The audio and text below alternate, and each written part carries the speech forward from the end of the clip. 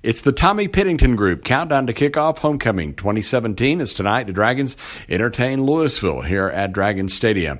Time for the player interviews. Let's start on the offensive side of the football as we do each week. We're going to start in the Dragon backfield today. We talked to TJ McDaniel last week. We're going to talk to his partner in crime this week, Tavian Gould.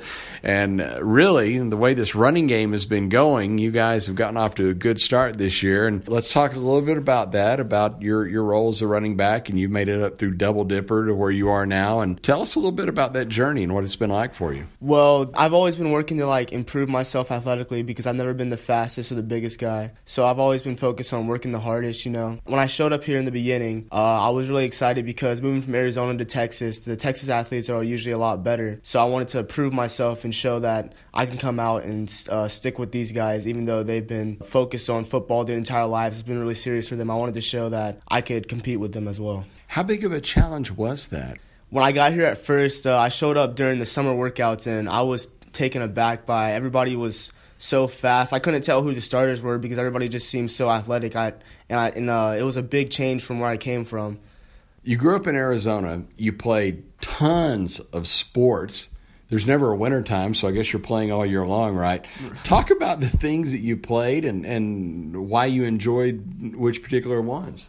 Growing up when I was really young, I played football, soccer, baseball, and I did some track as well. And then as I got older, I stopped playing soccer pretty early just because I didn't enjoy it that much. And then baseball, I stopped playing when I was 9 after winning the state championship. I just decided for some reason I didn't want to play.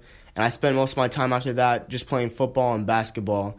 And then coming up through middle school, I was playing basketball for a while, but my middle school had basketball and track in the same season. I decided I wanted to do track instead of basketball. So I've pretty much been doing football and track up to now. Did you not also dabble in gymnastics as well? Oh, yeah. I did some gymnastics. I didn't compete or anything. I just went and did the training and everything. And that was really fun. It really improved myself athletically as well. It helped with other sports and helped my flexibility and strength. Talk about the differences between your old home and your new home. Which do you prefer and why? I do miss it back in Phoenix. I lived in a town called Ahwatukee, and I miss it mostly just because I grew up around there and I was close with a lot of friends who lived around my neighborhood.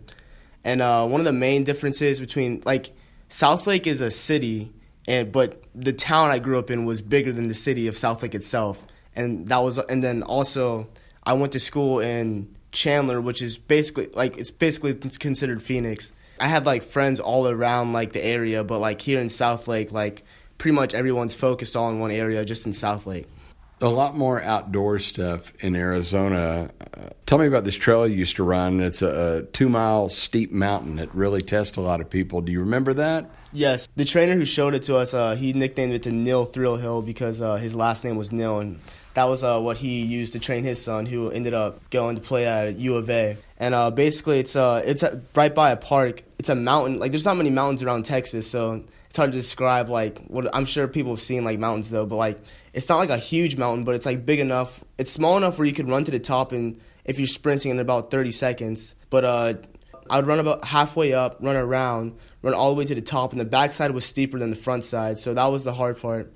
Then I would come down, come back up, come down again, and then run all the way around and finish off. And that's what I did when I was in middle school to get me into shape and get ready for high school. Now, when you played youth football there, you were in a no-weight limit league that had a lot of Tongans and Samoans, like what we saw last week with Trinity. What was that like? Yeah, my team had a lot of Polynesians on it, and it was really fun, because once a year we would hold a luau after one of our practices, and it was fun being part of that culture. And all those guys, they're great guys. They're all really friendly and they're always happy. And you know how to do the haka. You've done that before with them, right? Yeah, we would do the haka before every game. We want to do it before and after Trinity. And Trinity's probably looks a little more intimidating than ours, but we did the best we could with our little kid voices.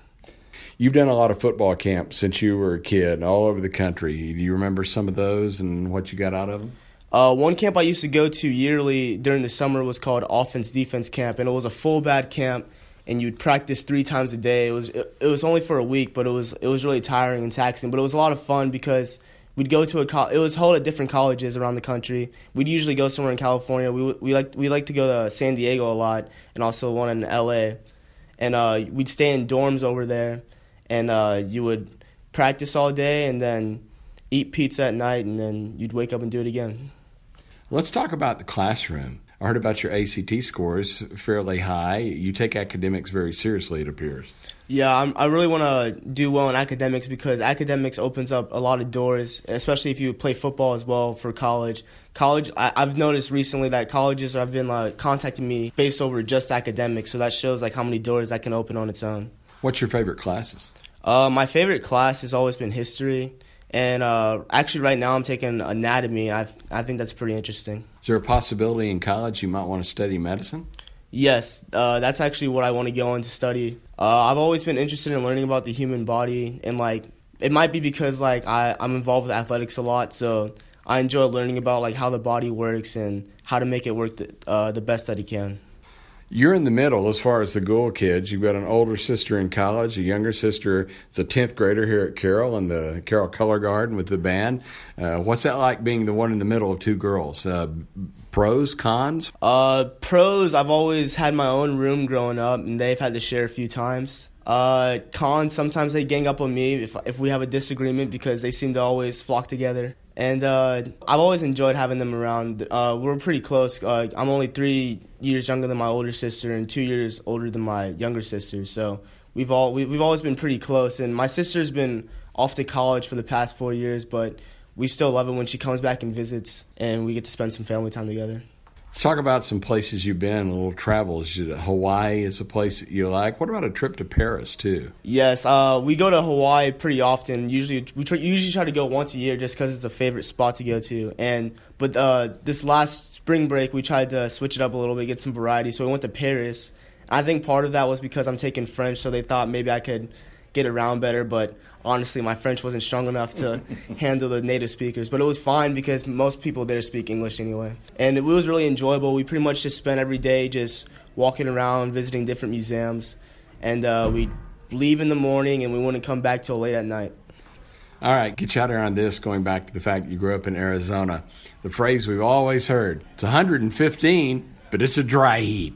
It might be a dry heat, but it's a lot of heat, so don't let them fool you back there. It's really hot. In the summertime, no one's outside pretty much. But it's only really hot in the summer. The rest of the year, it's super nice. It's 80, 90 all the time. But when it hits summer, then don't go outside. It's too hot. Thanks for the time and the visit. Good luck tonight, and good luck the rest of the season. Thank you very much. That is Tavian Gould, running back for the Carroll Dragons. We'll have more coming up on Countdown to Kickoff. It's brought to you by the Tommy Pennington Group. Tommy Pennington at Briggs Freeman Sotheby International Realty. He's the realtor to call in Southlake anytime you're thinking of buying or selling. The real estate mogul in Southlake is Tommy Pennington. A timeout here. We'll have more when we continue. Dragon football is driven by Park Place dealerships.